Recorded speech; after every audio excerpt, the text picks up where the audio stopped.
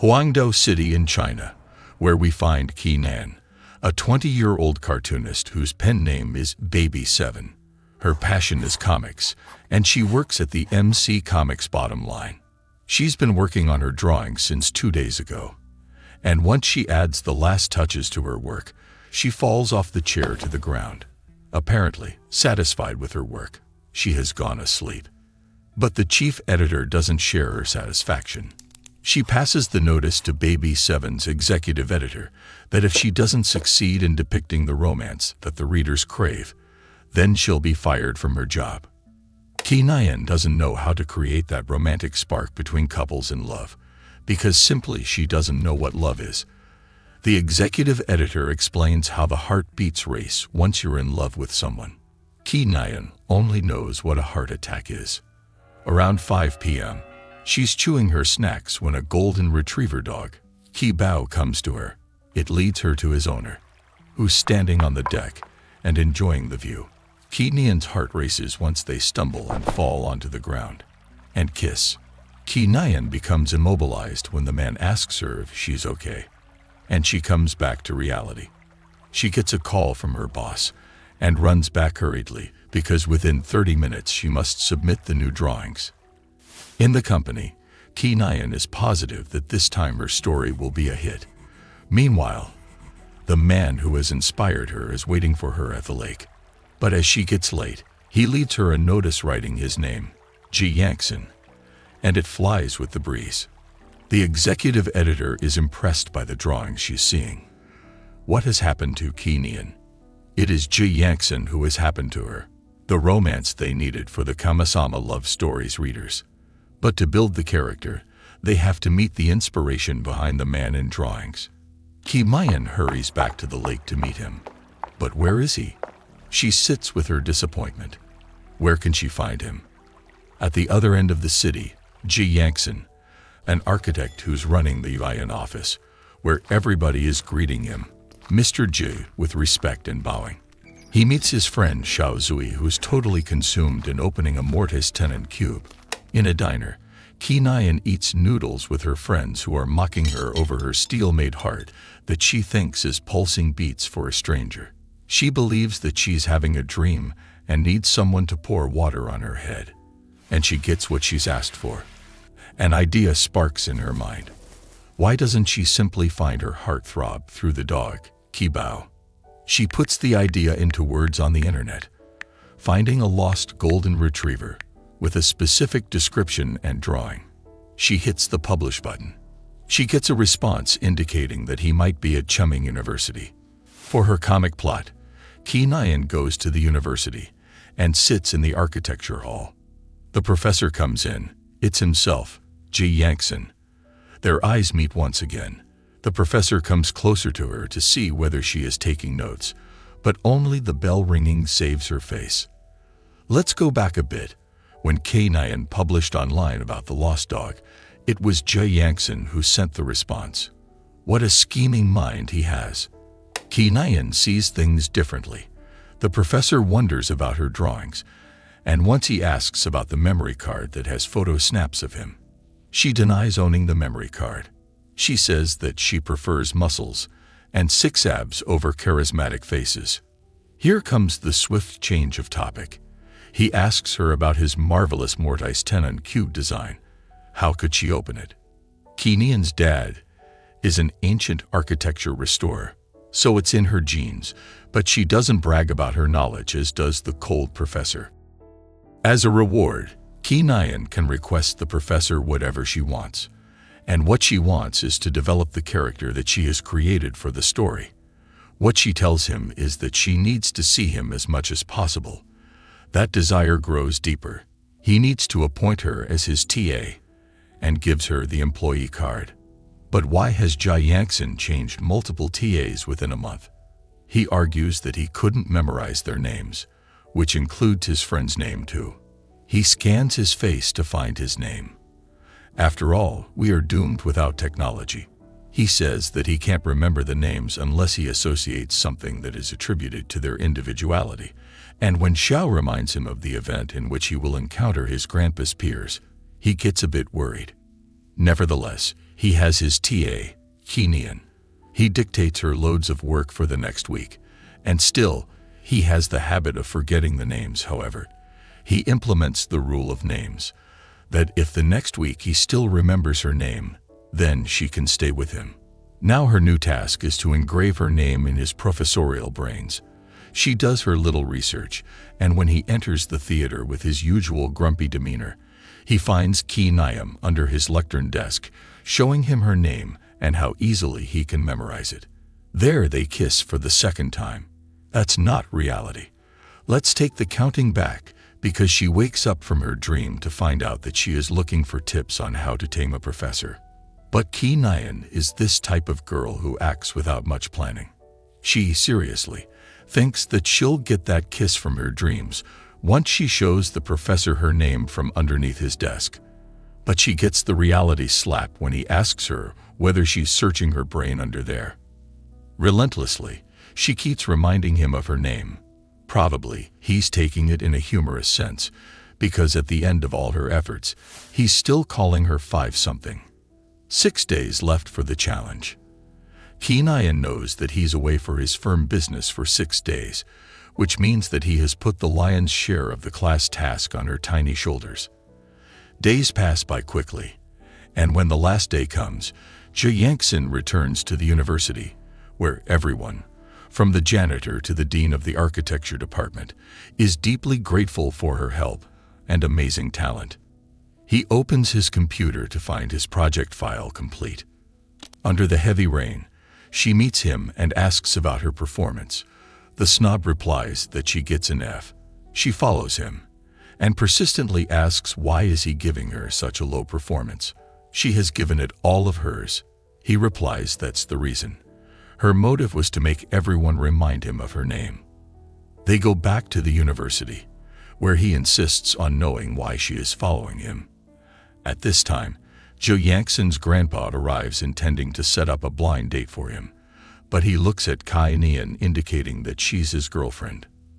As a good sketcher, she draws exactly what she's dealing with, and Zhe Yangxin doesn't show her the romance and the involvement that the readers of the comics want to feel. The executive editor tells her that she should think of ways to act as the heroine of her story, the one who falls in love with Zhe Yangxin. But why loving him is so hard? She thinks miserably. She goes to the Manga Girl fan club to get more love tips. She meets the painter, Ki the Guru, or relationships uncertified counselor. He realizes that she's unable to find the romantic sparks in her characters and advises her that she quit her job since she's not fully into her stories.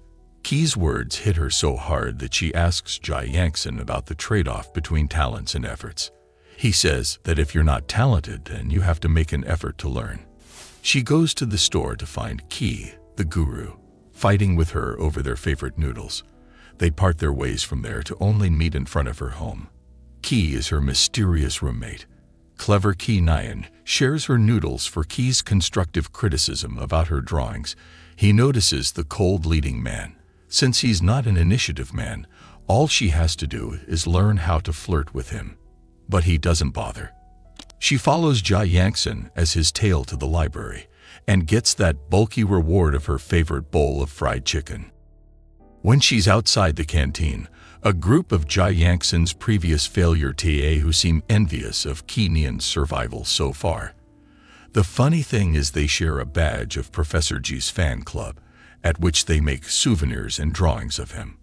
What a catch! She may earn a fortune from selling his drawings. But things go heinous for our girl. The professor learns from his vicious cousin that she's not a student at the university. Upon this, Ki Nian decides to wave the surrendering flag and quits the TA job. The arrow is straight to his pride. She is the first one of Zhe Yangxin's assistants who leaves him. But on her way out, she gets a call from CM Comics that she must submit 3 chapters of her work to the Fresh Work competition as soon as possible. Hence, she works all night long to get it done. In the morning, she falls on the ground from a fever. She overloads her cells and brain with drawing boards. But Ki decides to help her. At the university, Professor G's attempts to reach her fail. Nonetheless, His previous TA comes back in handy, but they need Ki Nan for urgent work, and she gets it done on time, but the result is a nice fall on the ground. The professor passes his presentation over to another lecturer, but it's not the reason he told her once she opened her eyes in the hospital, that due to a power off, the symposium was postponed to the next day. She's out at the bus stop. Bus number 520 arrives. It's 5:20 p.m., and she confesses her love to him. The arrogant professor leaves the bus, yet he's not off the hook for her chasing. She arrives at MC Comics to receive the happy news. She has been selected for the fresh work competition for next month. They celebrate the success with more greasy fried chicken. Ki Nan finds Ji Yangsen's business card in her pocket, which means more romantic details for her comic plot. She ends up in his home to deliver some documents, and she meets his friend, Xiao, for the first time, who's more lively and agreeable with her. But she goes too far and trespasses the restricted territories of Ji Yangsen. He lines down the boundaries: his work, his private room, and her overnight stay and movements in his house, all of which are off-limits.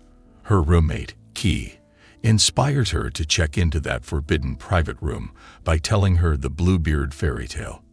She goes back home, and Ki tells her glimpses of his background and family.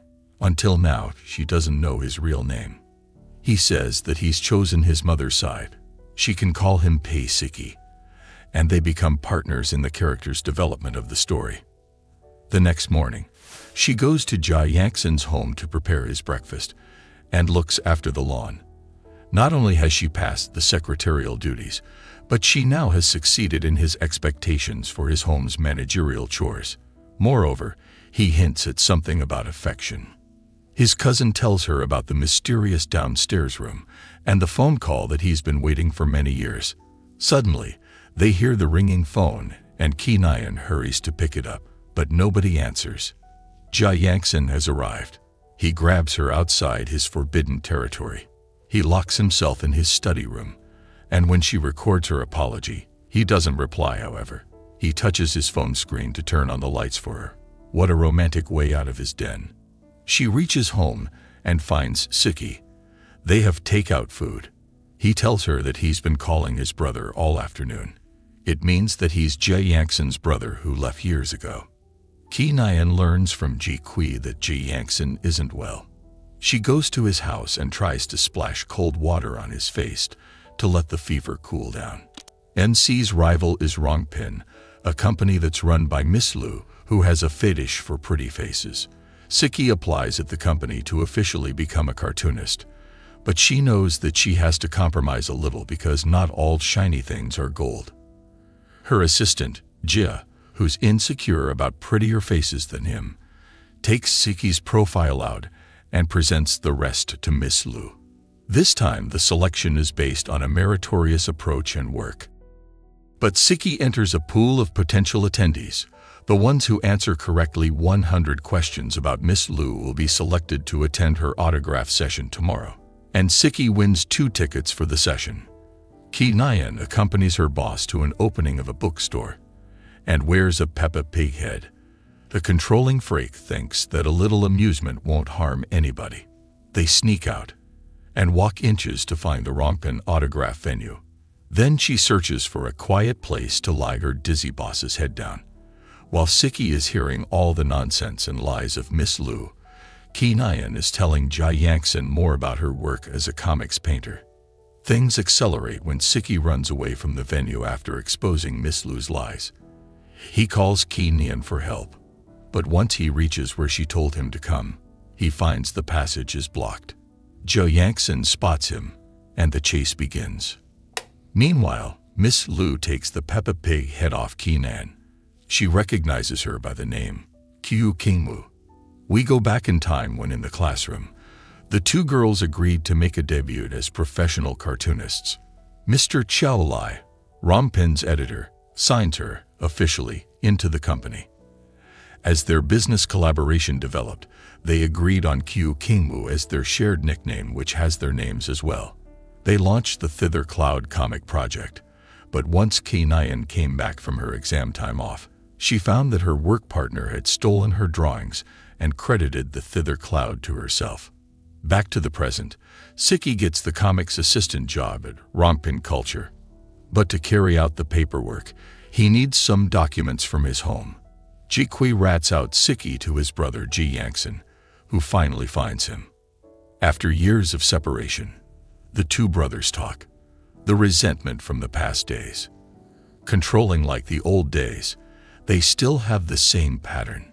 Ji Yangsen is back at home where he finds Ki Nian, whereas Siki wears formal clothes for the interview, and the chief content designer at Rompin Culture comes in, Miss Lu. But as an anti-fan of hers, the interview goes wrong, and Siki heads out with more anger. The brothers meet again. Their differences surface, and at the end of their conversation, Ji Yangsen shakes the cola can to get on his brother's nerves. Fortunately, Siki gets a call from his crush, Ki Nian, telling him that their combined effort has become successful. He reaches MC Comics to sign the contract as a co-worker on their project. For Ki Nian, all of her overnight stays at her boss's space resulted in a second kiss at night. And Siki wonders why she's fond of a freak. Is it a case of Stockholm Syndrome, where the victim becomes attached to the abuser? They go on his electric bike and have a fun night, but the older brother gets jealous and assigns her loads of work at late night hours. He tries to make things harder for her, but she gets to his home on time. He notices her wearing his brother's shirt and jealousy hits him even harder this time. And in the morning he brings an electric cycle for her to take rounds until they reach the firm.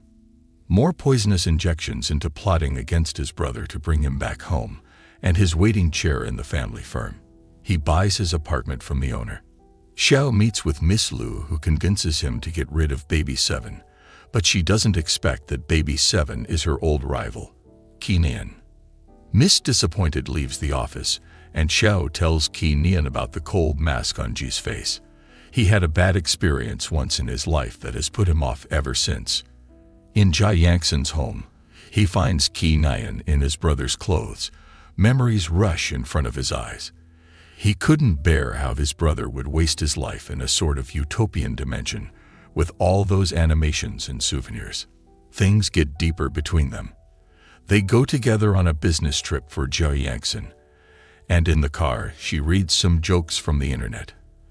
After all, the iron face hides tenderness underneath its cover. On the other hand, Siki is trapped with Miss Lu, who's eager to have good talents in Rompin. But she gets stuck, walking with her polished toenails in the middle of muck and mire with him. And they get a way out via an ox cart ride. In a plot development, Ji and Ki Nian explore the architectural details in the houses and the stories that are attached to them. Then he buys tickets for the summer fireworks display, even if he doesn't like the fireworks, not because they wither out, but because that's reckless and unsafe. They go around the place, and Siki, who has a crush on Ki Nian, reaches the same place. The night is still virgin when fireworks festively colored the black skies, whereas they are in the Ferris wheel. The joy and all that fairy tale ends when Miss Lu tells her that she got herself tangled with the two brothers' story. The sad news comes when the grandpa gets admitted to the hospital in a critical condition. He has cancer. The brothers pretend that they have solved the dispute between them. And now Siki is back at home. The grandpa's act goes up to smoke when he says that he doesn't have the malignant disease. At home, Siki tells Ki Nian glimpses from his childhood. Once their father left them, Ji Yangsen became strict with him. One day, they fought, and Siki left for America. And since it's Siki's birthday today, Ki Nian wants to throw him a surprising party. It's wise of her to let the sleeping dogs lie. She doesn't know that she's gone a bit far, because Siki doesn't like his special day. It's all about bad memories on his birthday that rush once again in his mind. What seems like bickering in front of their sick grandpa has been deeply rooted since Siki's 16th birthday, when Ji Yangsen destroyed all of his stuff. All he had to do was apologize, but he did not at that time. Now, the wounded hearts need excessive work. The younger brother doesn't know how hard Ji Yangsen worked to get their company back on track. Xiao tells him that, and that he needs to check why he prepared the party for him. Siki finds out that all his animation worlds are back and are arranged for his delightful heart. Things get softer on Siki's side, but get dense on Ji Yangsen's side. He tells Qi Nian that he needs her, then he hugs her. But it's Qi Nian who's daydreaming about him hugging her. He asks her to come with him and meet his parents. His parents are separated. As they arrive, they find Siki, who shows his readiness to share the firm's responsibility with his brother. But Grandpa has fixed everything on his way. He brought a new manager, Lin Yi. Finally, the two brothers reconcile, leaving their differences aside. Excluding Qi Nian, both have feelings for her, but Qi Nian loves one of them and tries hard to be his girlfriend. Ji Yangsen kisses her in the tent on the beach. However, things don't go smoothly. As for Miss Lu, she also tries her best to bring Siki into her company, but she doesn't succeed. As things go ugly between Qi Nian and her boss, she leaves the beach, and Ji Yangsen gets inside his cave of total silence. He accelerates the speed, expressing his anger over Qi Nian's disappearance from the scene. At MC Comics, the executive editor tells Qi Nian that her project, Dresses of the Beauty, has been published, and the signing books must have been delivered to her by now. Only when they realize that the address, mistakenly, has been written wrong, their delivery gets straight to Ji's firm. Qi Nian rushes out to catch the books, and once she reaches the company, she finds Ji Yangsen with her love rival, Lin Yi. She intends to leave his house and tells him everything. At the beginning, she used him as an archetype of the hero in her project Dresses of the Beauty, and that Siki is her assistant. She needed twists and scenes for the story. Now she can't carry out the plan since he's getting engaged, as she heard the rumors. Qi Nian thinks that she has exposed her feelings to him. She has exhausted her efforts, but in the long run, all the roads lead to Rome. She leaves with sorrows. He grabs her wrist and kisses her. Meanwhile, his brother arrives and sees the intimacy in front of him, involving his crush. Ji Yangsen confesses his love at the same time her stomach growls, announcing its approval. She's hungry. What better moment can it be other than this one? At a dining table outside the home, he asks her out to a date and give it a try. He gives her some time to figure out what exactly she wants. The next day, she tells her friends about yesterday. They tell her that she needs to follow her intuition and just be direct. Their relationship flourishes, and they become a couple. As it's a twisting love story, things take a different direction, especially when Qi Nian knows that Siki likes her. His drawings aren't as artistic as they were before. His thoughts are with her. He needs to take himself off their shared project. And this is what happens. Qi Nian goes to her apartment and tells Siki that from tomorrow on their partnership is over, and he breaks the contract. Miss Lu takes him in, as from a long time ago she has been wanting him in Rongpin, and in her bed as well. But in the morning he gets kicked out of her home. He wants to date her. Perhaps it's his way to get over Qi Nian. And Miss Lu doesn't want to be a mere replacement. She wants to be in a real relationship with him. He voluntarily asks her to hire him as the chief author of the comics in her company. Ji Yangsen wants his relationship to grow to the next level, but Qi Nian doesn't seem into that once the wicked Lin Yi tells her that he doesn't love her. Now seeds of doubt have been planted in her head. She eavesdrops his calls and records them as graphs, saying that he's cheating on her with a pretty and rich girl. Rongpin is throwing a welcome party for the newcomers. There, Siki stares at Lu from afar, but once he hears the newcomers gossip about her, he gets infuriated. Apparently, he has strong feelings for her, and Qi Nian's mind is still wandering around the idea that her boyfriend is using her.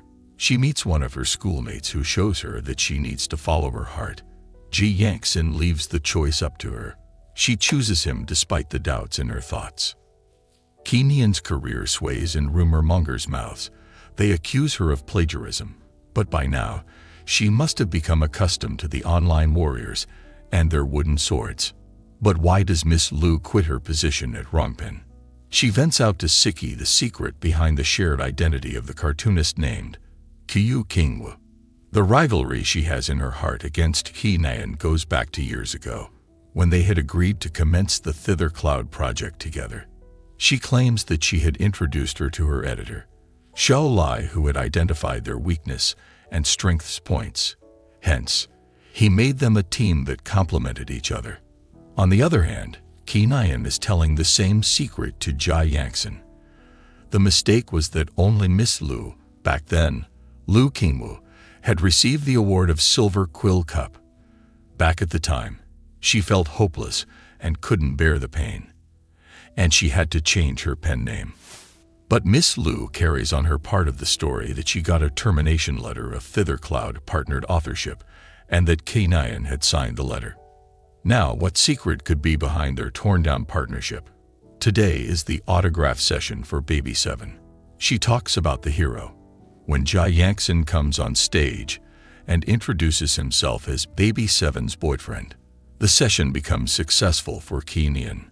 Yet, the competition is in full swing between the two companies. In a hilarious encounter with her sons, Miss Pei does her preferred calculations and match makes the age ranges of couples. Siki goes with Qi Nian, and Lu goes for Jia Yangtze. But they don't go for her archaic choices. The sons know that winning her approval is a must in the family. She suggests they record a dating video for at least 10 hours for what she calls the loving vlogs. In another twist, the two girls talk and know that it's Xiao Lai who had set them up and used them as stepping stones. At MC Comics, GQ gets the news from Xiao's attorney about transferring his shares to her, which means she'll become the chairman and the largest shareholder of the company. Things take the desired roundabout when Siki hands a recorder to Lu, in which everything has been cleared out about past rivalry. Qi Nian chooses to let it go and flip the painful past page. What intensifies the Rongpin issue is that Siki and Lu team up against Xiao Lai and leave the company for good. As for GQ, she finds Xiao working in a restaurant that's close to her house. She knows that he kept a promise to her father at the time of his death to look after her. She leaves him with a saddened heart. Why doesn't he see that she loves him? And Jia Yangtze takes Qi Nian to the Civil Affairs Bureau for marriage registration, even though the naive girl doesn't understand it fully. What are they doing in such a place? Then she shows the red marriage certificate. Still, she doesn't get it. Probably, she doesn't believe it. In the car, he explained to her how they have legal rights as couples. He is breaking down the news, one by one. And now Qi Nian's mother is on the phone blessing their marriage. It seems that all the universe knows about Mr. G's marriage plan. But Mrs. G doesn't get the transformation. Things go well for Qi Nian, as she gets supporters on social media. Her husband, Jia Yangtze, has bought online trolls to voice out her case against Rongpin. The victory comes when Rongpin terminates Xiao's contract, plus all his talks with the third parties have been recorded by Jia, Lu's assistant. It's now wedding season, but it should come in order as the mother says. She will remarry her ex-husband. In the beginning, Jia Yangtze doesn't take it well, but he sits with his father and clears out the buried wounds of his childhood. Eventually, they laugh and have a good time. The day comes when Lu dresses in a bridal white dress, however. She has to wait for 2 years until Siki becomes the legal age of marriage. Then she'll marry him. But today's bride, Qi Nian, is drawing the finishing lines of her story, Dresses of the Beauty, where the hero marries his sweetheart. Qi Nian wears the white dress, and Jia Yangtze gets down on one knee. The Chinese way of expressing wedding vows. They spend their happiest days together, and Qi Nian's love story has become fortunate lines for love stories to come. The Chinese series is romance and comedy. It's directed by Qing Shenlin, written by Miao Zhu and Jia Luwan.